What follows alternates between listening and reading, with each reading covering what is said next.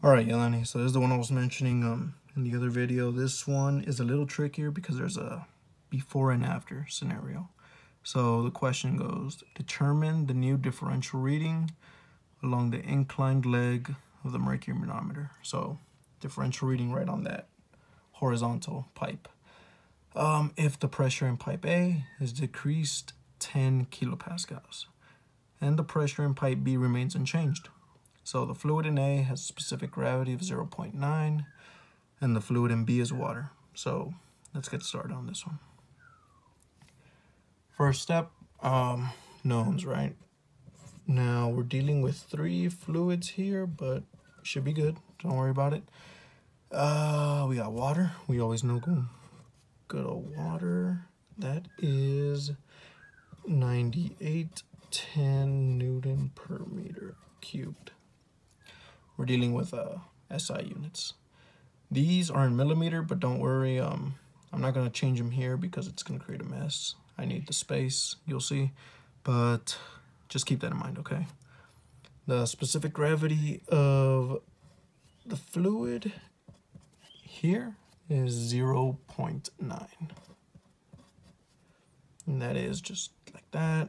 So that means the gamma of the fluid, multiply these two. You get 8829 Newton per meter cubed.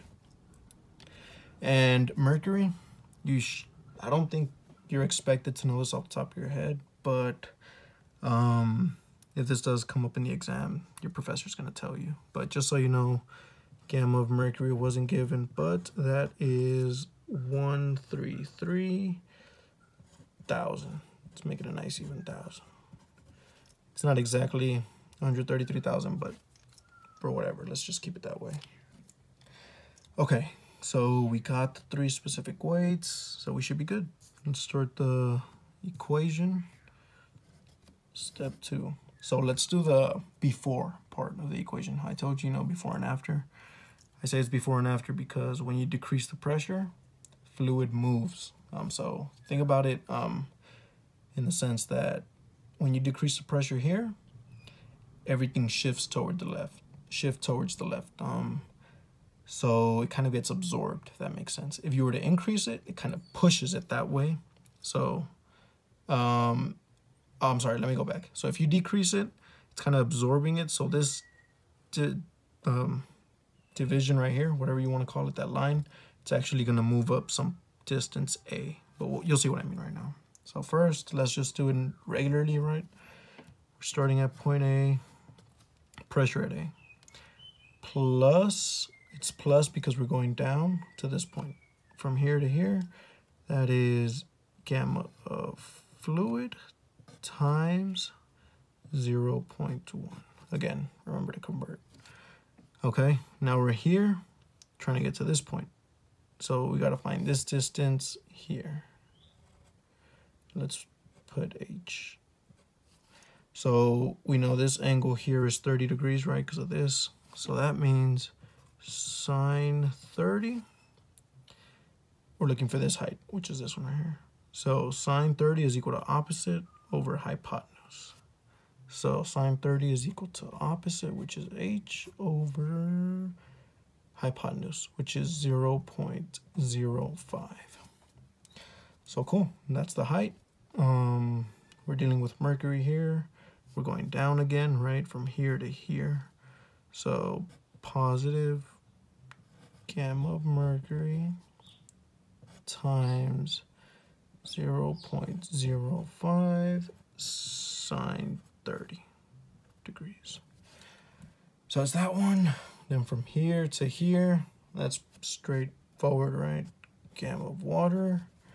We're going up, that's negative. Gamma of water times 0.08.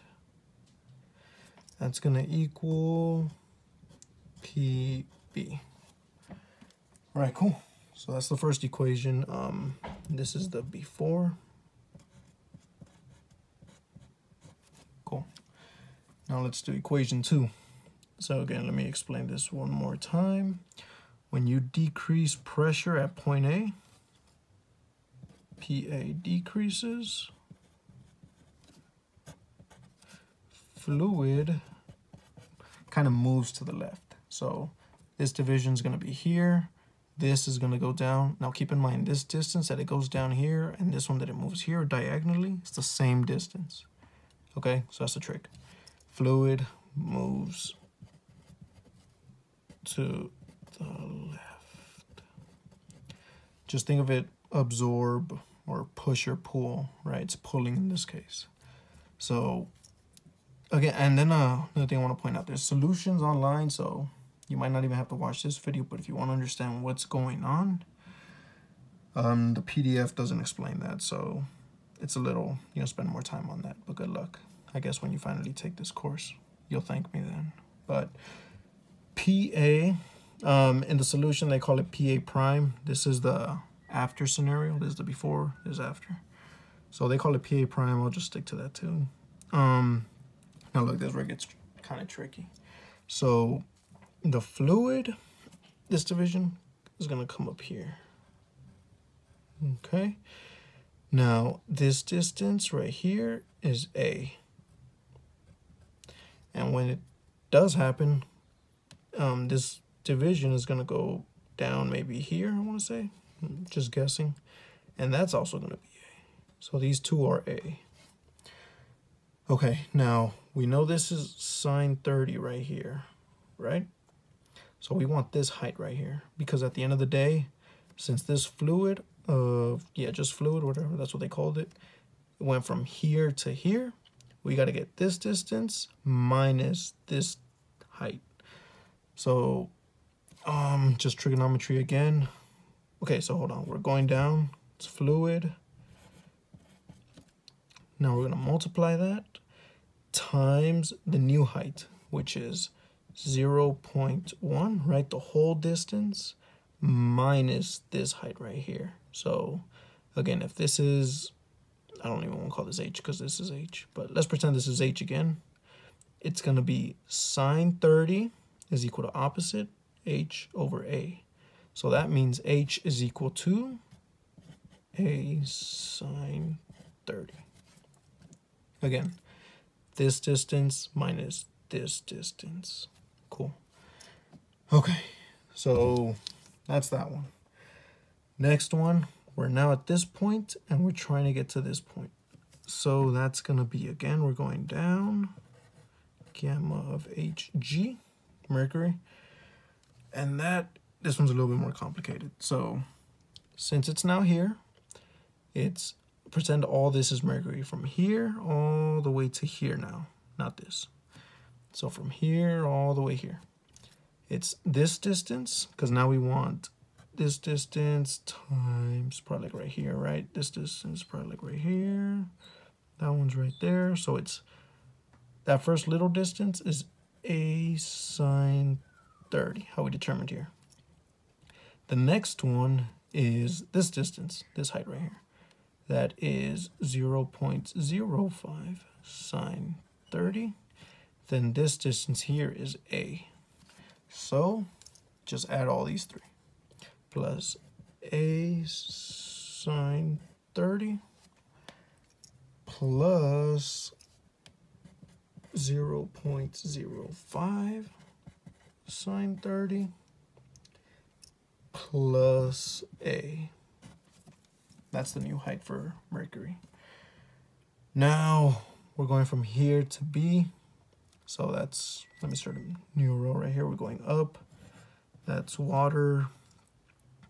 That one's easy. That one's just 0.08 plus A, right? A 0.08, boom.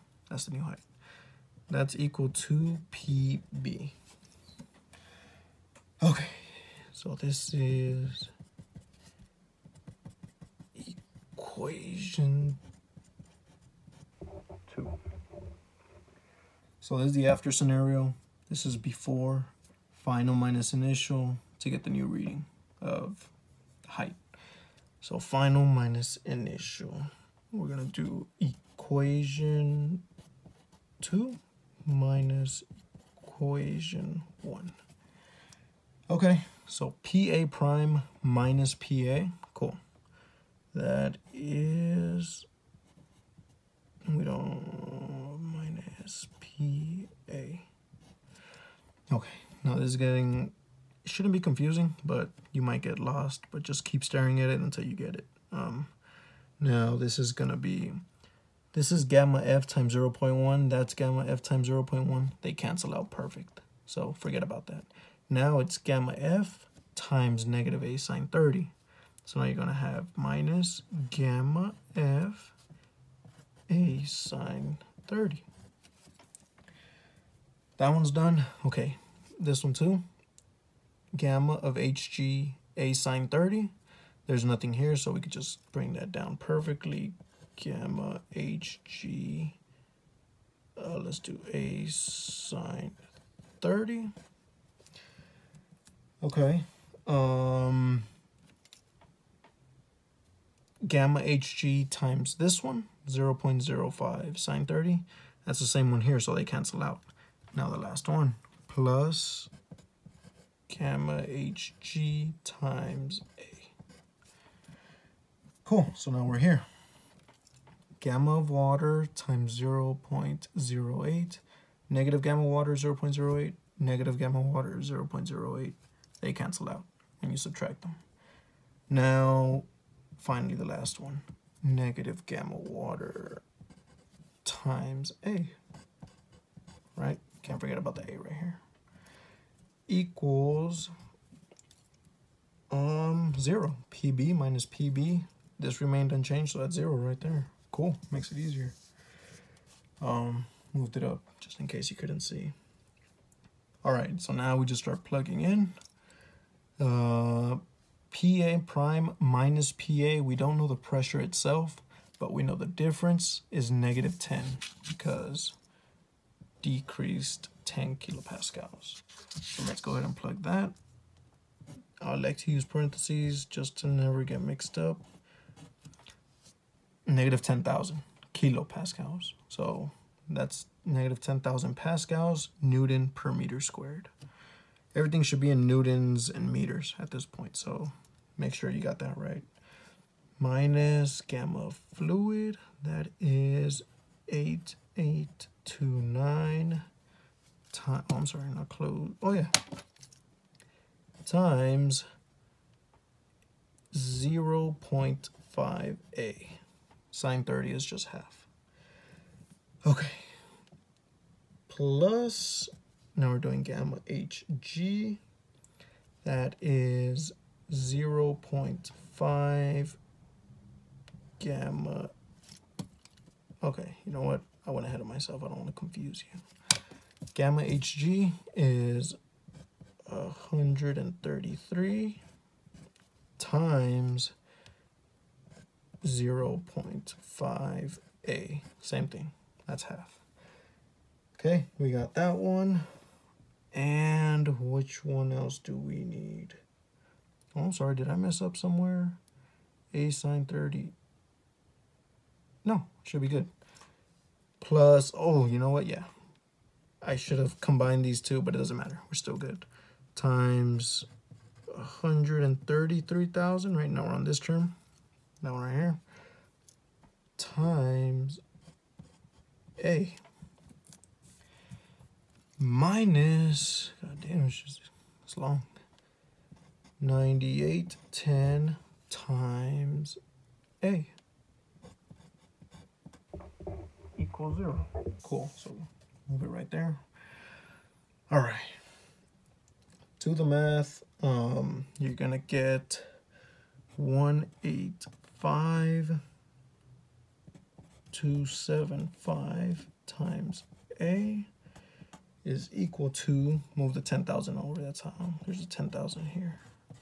Cool. That means your A value is going to be 0.054 meters. All right, that's not the answer. Gotta cloud this. So we did all this just to see exactly how much of the fluid moves up when you decrease the 10 here. So that answer right here is 0.054. Now, but the question's asking the new differential reading along the inclined leg. So our axis is a perfect cross right now, right? Whatever. We're gonna tilt it this way to, you'll see what I mean right now. So we got the A value. And now look. So I'm gonna move this aside for a second. Just pause the video if you want to see it, whatever. But we got this right here, right? This is a zoomed in version of the drawing. So this, I guess what I'm trying to show you is we want to see exactly how the new formula comes up. So look, check it out. When you decrease the pressure here, this moved up, kind of like I said, this moved down. So we're gonna put this distance is A, right? Same thing we've been doing. And this distance here is A. Okay, so we want this distance and this point right here, right? Whatever went down, it's the same point here. You really can't see it, but it's okay. I'm drawing the line right here. And I'm gonna pull it out. So we want this plus this plus this, okay? So second step, right? Oh, this was the second step, pretty much identifying where the distances you want. So if this angle here is, okay, you know what? This angle here is 30. Okay, keep that in mind. That means this angle here is 30. This angle here is 30 degrees. I don't know which one I'll need. I'm kind of just going through it myself too. So if we want this distance here, this little hypotenuse right here, we know that is the same as, how would I explain this? Sine 30, okay. There's an X value right here, right? Obviously, this is your X. This is your distance A. That is the value it went up. So to get this X number right here, you do sine of 30, right? Because if you kind of, well, yeah, I'm already zoomed in. Can't really explain it more. But ultimately, you'll have sine 30 degrees is equal to opposite, which is this distance A, over the distance you want, X. So let's go ahead and do that one right there. This is X. Now solve for X. You get X equals A sine 30. So that distance here is A sine 30. So cool. Now your total differential reading along the leg, along the leg, along the leg. Okay, that is just A, this distance, plus 0.05 meters, plus X. X is A over sine 30. Plug in 0. What did we get on the other one? 0.54. So 0.54, plug that in, you get 0.054 plus 0.05. Now this is half. So A divided by half is the same as multiplying by 2. That is 0.108. And if you add them all together, you get 0.212 meters. So that's exactly what we do after this step. So step 5 is just determine the new height along the leg, 0.212 meters. Now, that's the answer. So I guess what I'm trying to say, or what I want you to get out of these problems, when there is a difference in pressure between two ends or whatever, you want to make sure that you kind of understand what's going on visually. If you could do that, you should be fine on the exam. This one's pretty crazy, so this could be a midterm problem or a final exam problem. I don't think I had this one, but my professor was super cool. Yeah, and you're not gonna get the same professor. He actually just got hired at a new job last month, so he's no longer a professor, but we'll see what happens. But that's pretty much it on this problem. Determine the new height along the inclined leg. You got to use your axis is now like this, y, x. But that's pretty much it. Good luck.